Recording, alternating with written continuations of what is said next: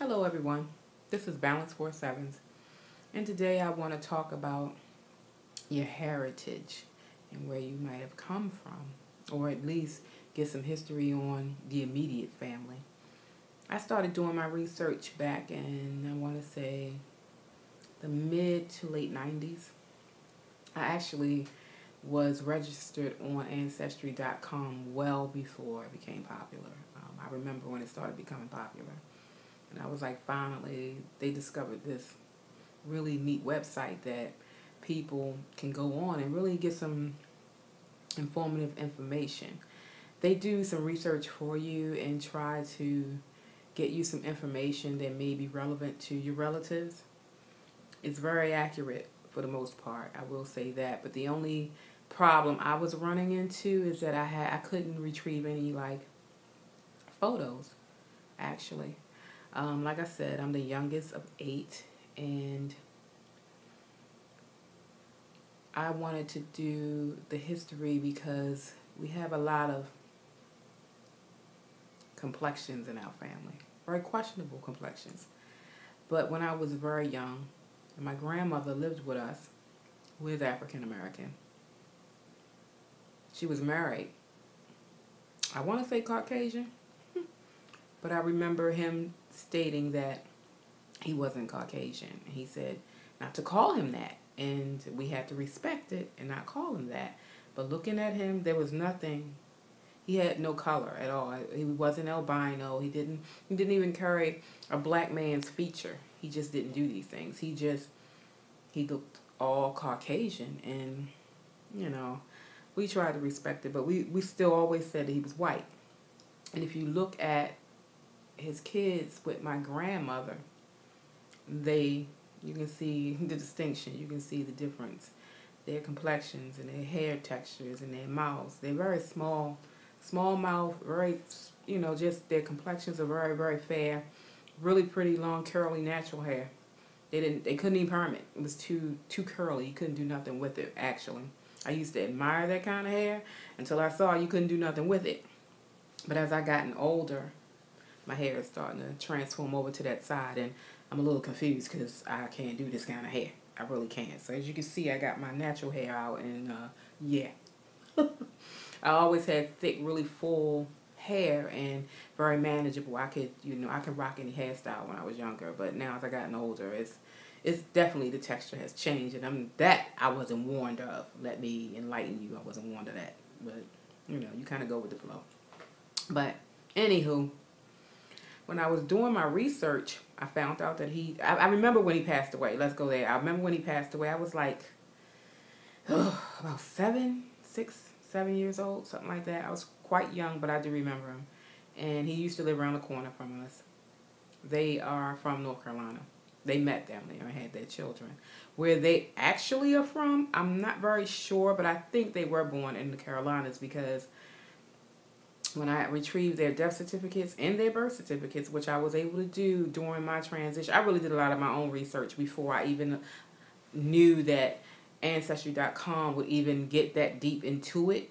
But I did my own. I went to the record company and retrieved their information. They ask you a few questions just to make sure you legit, and I honestly knew the answers, which was really shocking. But I was able to retrieve all those things, and they were born in the 1800s, which is really, really, they really go way, way, way back there. Keep in mind, my grandfather might have died when he was, I want to say, mid to late 80s, and this was in 1976 or 77, something like that. It was back, no, I'm sorry, no. He had to have died like 70, I want to say, 5 or maybe even 4, because I was young. I wasn't 10 years old. I was very, very young when he passed away. And I remember them burying him in a military cemetery.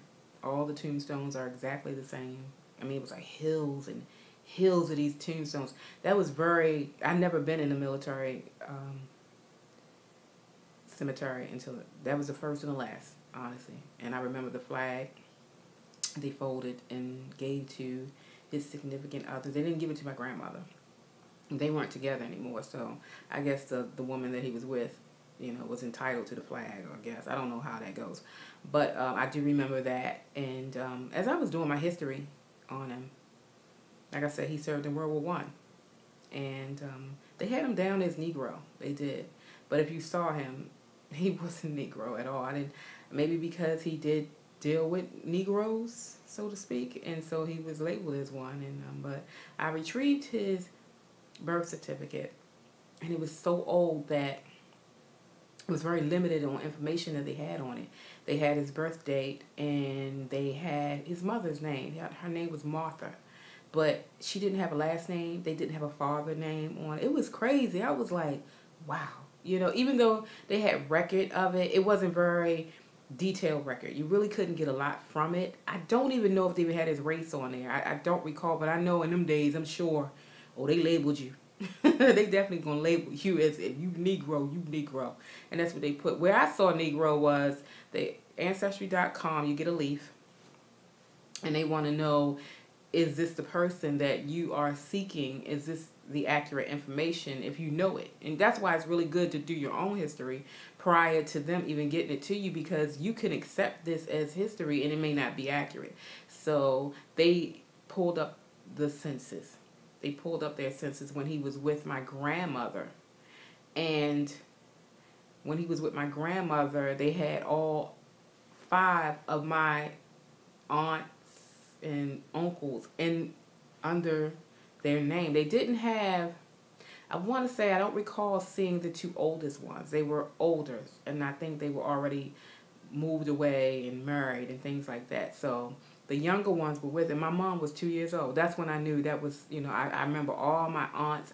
I know all their names. I knew all their real names.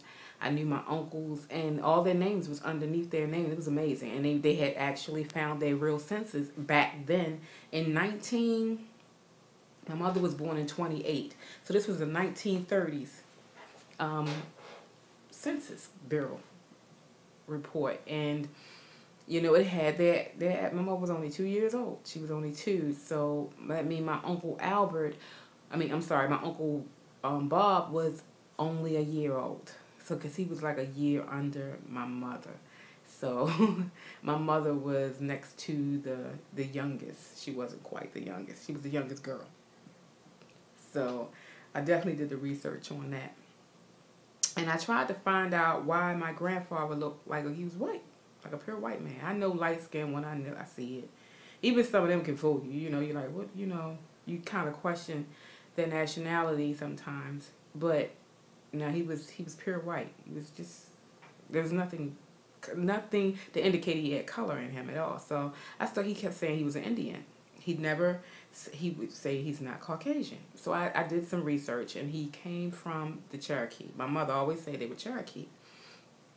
So I did the research down in the Carolinas, and come to find out that there are different color Indians. You have white and you have Caucasian Indians. You have brown Indians and red Indians, and they come from different tribes. And he came from the Cherokee tribe, and that was why he looked white, which is really odd.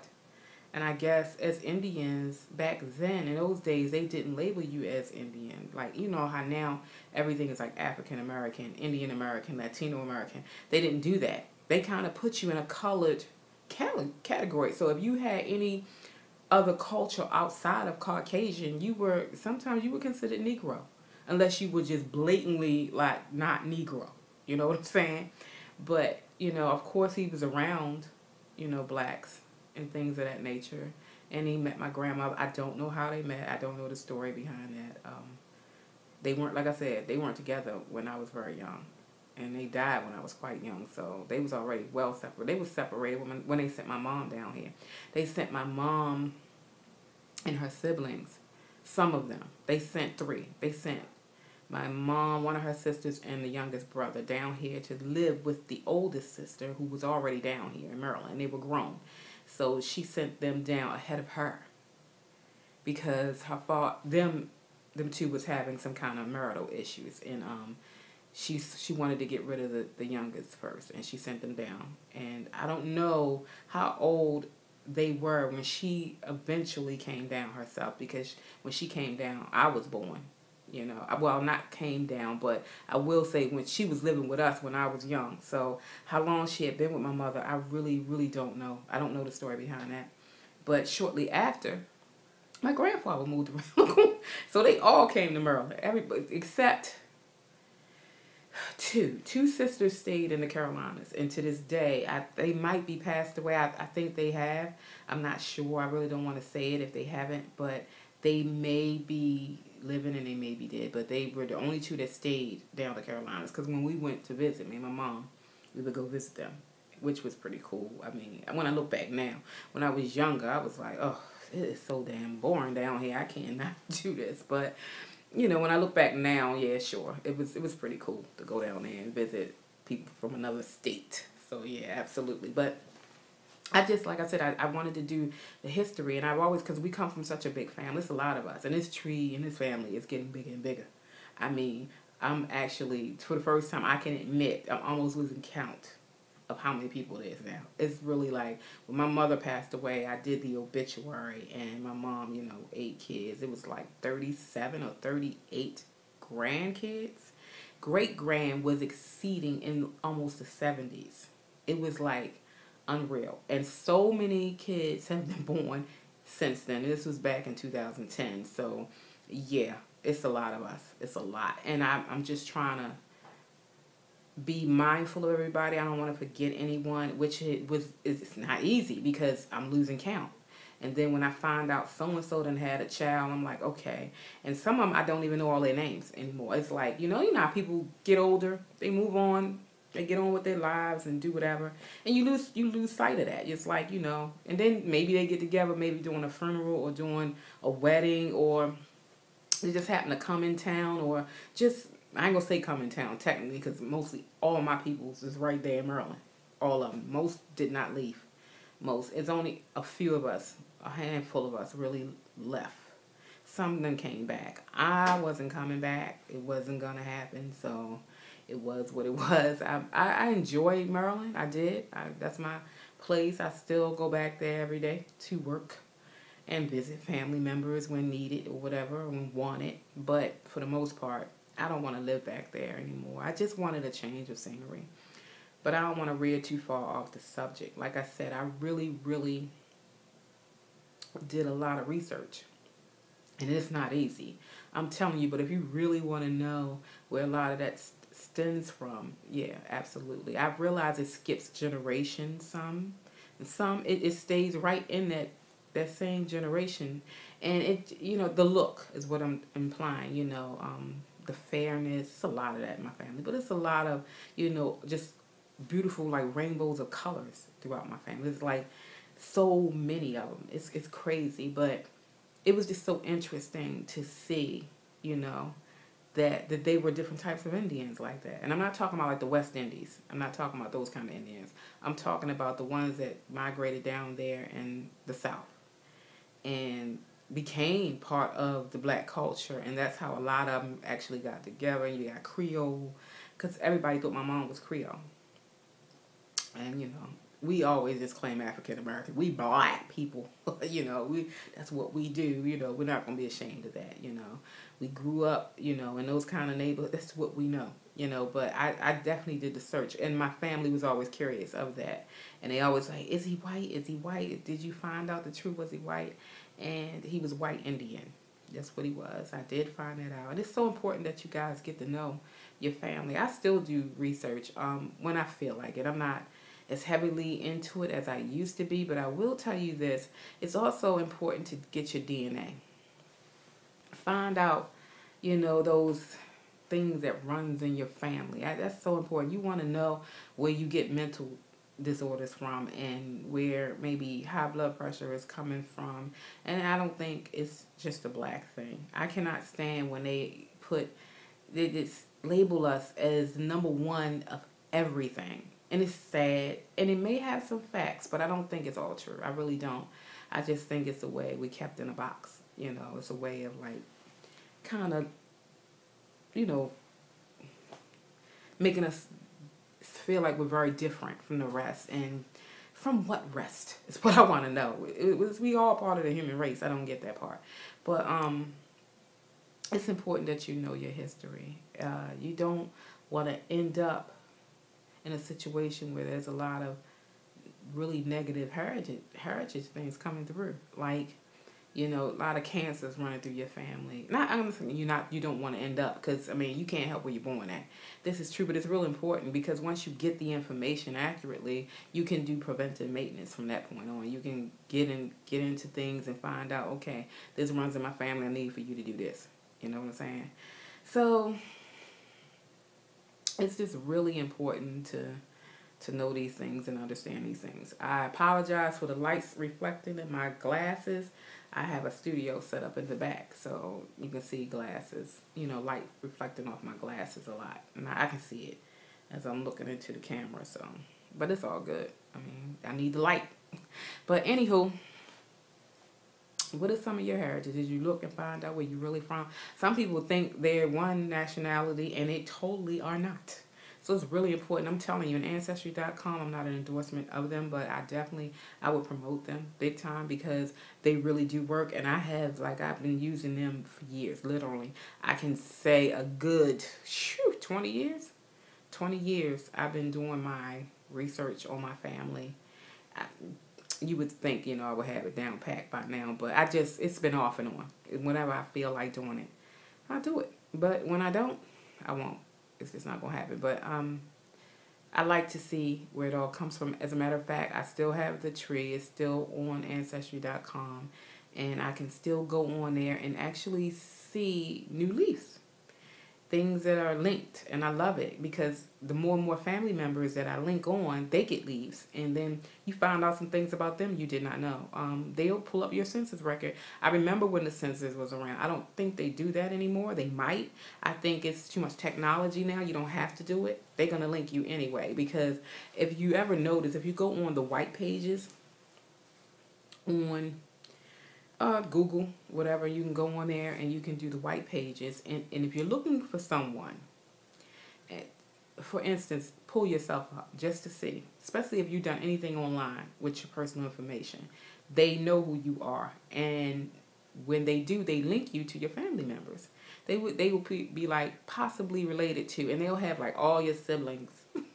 It's amazing what they know. So you really don't have to do the census anymore. But the census really helps us now to find out our heritage. It's really good that they did that. And, you know, because the census kind of carried on. It'll tell you all about war records, all sorts of things the census can incorporate. They'll tell you the neighborhoods they lived in, what was the lifestyle they were living. It's a lot involved with that part.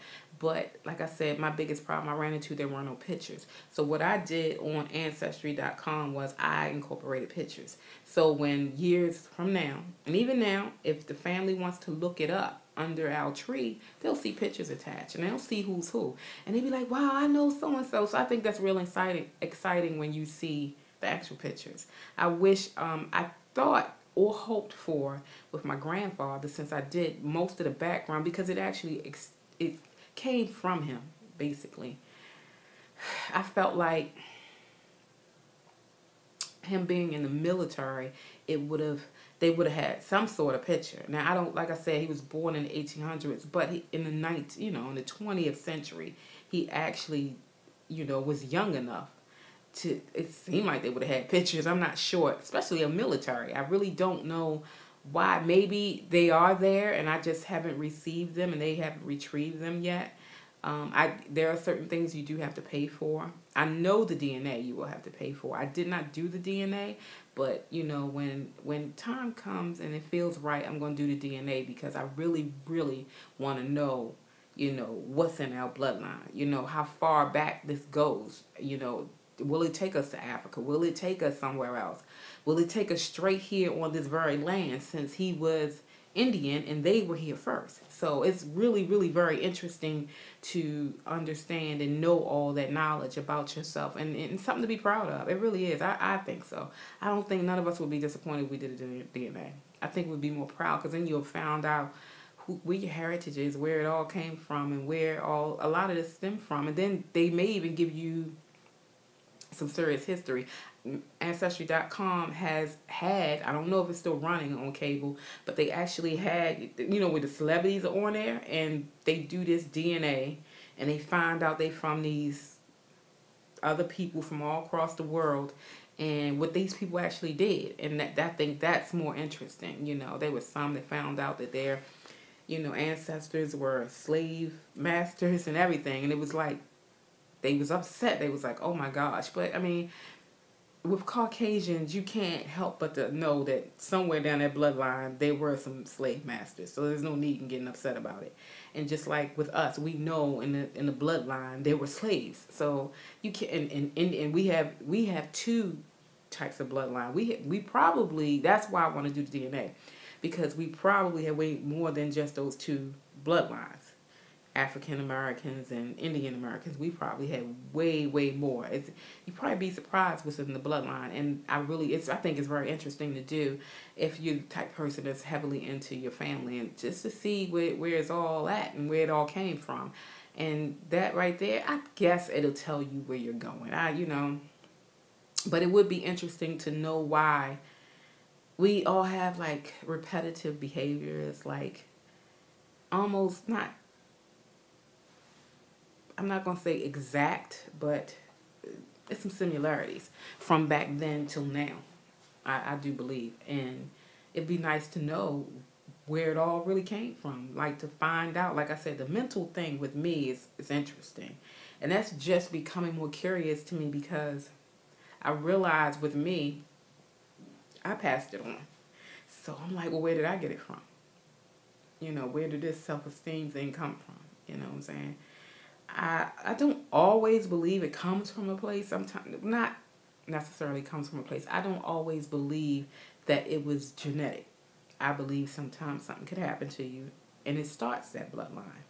It doesn't have to necessarily come from someone, but it would be interesting just to see, was it genetically passed down to me? I'm willing to do the research on that. Where would I start? Like I said, I believe it would have to be the DNA test. It would have to start there. I have to see where my bloodline came from and, where the oppression came from and why some of us are more sensitive and some of us are very, very loud and just, just don't give a damn, and it's a lot of that. And I realize it's almost like half and half. It's one side of the family don't give a goddamn, and then the other half is like, I don't, what you say, like, I know you didn't say that, and then you hurt their feelings. It's like totally opposites. I'm split. I'm the type person, you push me too far, like I said, I'm gonna come out. And then you see that other side of the family that's there. But then I'm more suppressed. I'm like more like humble and passive and let things happen, and then when it happens and it gets too far gone, I get really, really upset. So yeah, that's me. I'm split down half and half, and that's the way I feel. Like I'm half and half.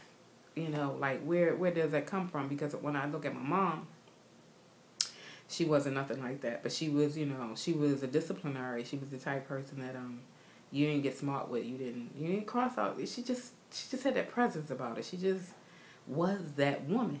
That you just respected. And she never got loud. She never really cursed. She never did any of those things. It was like, okay. You might not want to do that. That was how she is, and we respected that. But my sister, off the charts. Still to this day. Like, where do you, even my mother used to say it, where do you come from? Child, did I even have you? But, my sister would say, like when I was born, that I was a change of life baby because my mother had me later on. So I didn't get that part of mama, something like I didn't get that. So it must have been a side of mama that I never saw ever. So I'm thinking if she was anything like my sister, that's where my sister gets it from. So then I'm thinking, well, where do y'all get it from?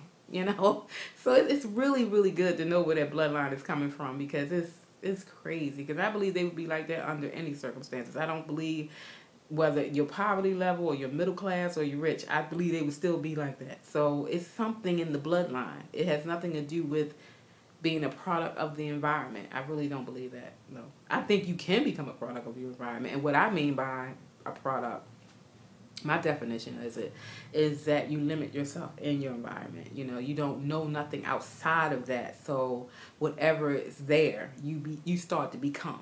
That's what I believe is a product. Not so much as, it's just in you and you're just.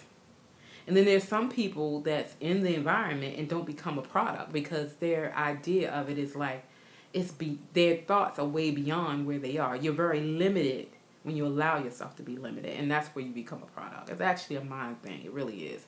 I was the type person, always wanted to get out of the hood. I never was like, oh, I want to live here forever. It's fun or whatever. It had its moments where it was fun. It had its moments where it was tragic, and I just didn't want to be a part. When it became really tragic and it took a turn, I was ready to go. I was done. I was done with the place. I was like, especially when I had a child, I was like, oh, I don't want my kids to see this. I don't want them to be exposed to this lifestyle. This is not where it's at. I don't want them to see death. I want them to see life. I want them to see the light, the brightness, the fun, the enjoyment of what family is all about. Not, losing friends and family members to tragic. It was too much. And I just didn't like it. So as a result of that, I really, really got out of the hood. And I tried to stay out of the hood, you know what I'm saying? I mean, I go back in, but, I mean, it is what it is. I have family there. I have friends still in the hood, never left. I had a girlfriend say that, not recently. She was like, Kim, I'm the only one left. Only one stayed back here, Maybe I should leave, she thought about it, but me, I've always had that dream, even when I was in the hood, when I was young. This is not where I want to grow. I'm not going to, how you picture your apartment, your first apartment. I never pictured it in the neighborhoods in which I lived in. Never. I used to cut out pictures in magazines and put these really nice sets together, like living room sets and things like that.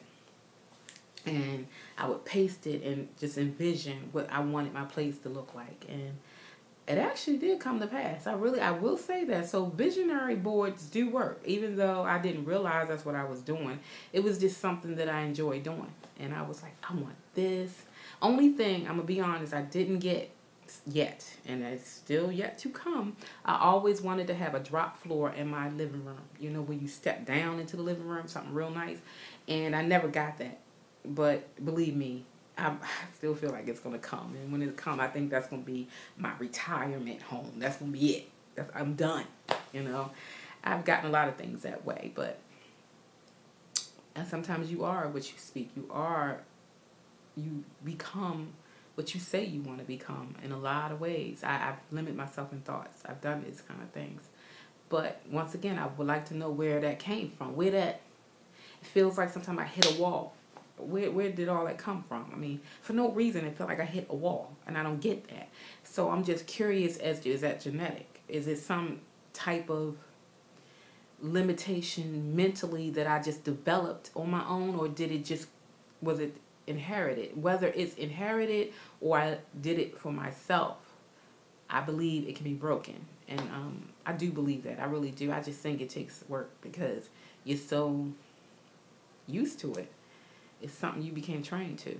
And you do it even without even now acknowledging that you're doing it. It's just something that comes up. And the moment you hit a wall, like boom, guess what? You feel limited. Like, man, here we go again. I don't know if I can get around that. So I try to think my way through it, around it, up it, below it, and sometimes I can't. And that's where they like, that's where you don't have faith. And it's a lot of questionable things out there, but I'm working on it. I'm really, really am working on it because I want to know. But that's like a little tidbit on my family background and just to see where it all came from. I did not do the research on my grandmother, and that will be my next task, just to see where it all came from. How they met, I mean, I never get that story. All the ones that significantly may have known that are gone now. So it's real important also when you want to do this kind of thing. If you got elderly people in your family, get as much information as you possibly can from them because they're very knowledgeable. They know a lot of stuff. Write it down. I did get a lot of information. I really did. I will say that because I still got family members reaching out to me about, I heard you did the background. What did you find out? And this and that and the third. But it's real important to get the ones who were there before you and the stuff that they know, especially that they're, very memorable of it. So it's important to get it. My mom used to tell me stories all the time. I could tell you a million and one stories. So, yeah. But get to know who you are and see where it all came from. I think you'd be very surprised and very happy of your outcome once you find out. This is Balance for Sevens. Let me know.